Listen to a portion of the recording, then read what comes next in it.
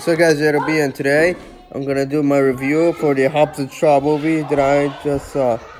Now, to get things started, I just want to clarify that this is not my recommended movie. This was not on my list at all. I'm not a fan of Fast and Furious. I really didn't like it. I really don't like the franchise that much. I'm not a fan, but I missed the movie, so it was the only movie that I was recognized.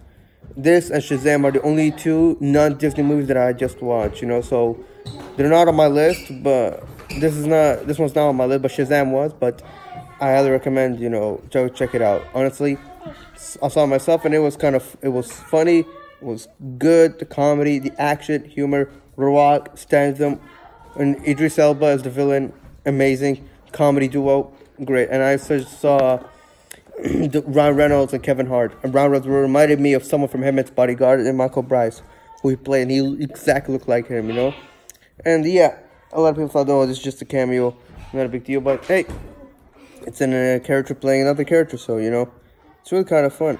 And it's about an agency, so it kind of reminds me of that. But, Hobbs and Shaw, would I give it? An 8 out of 10.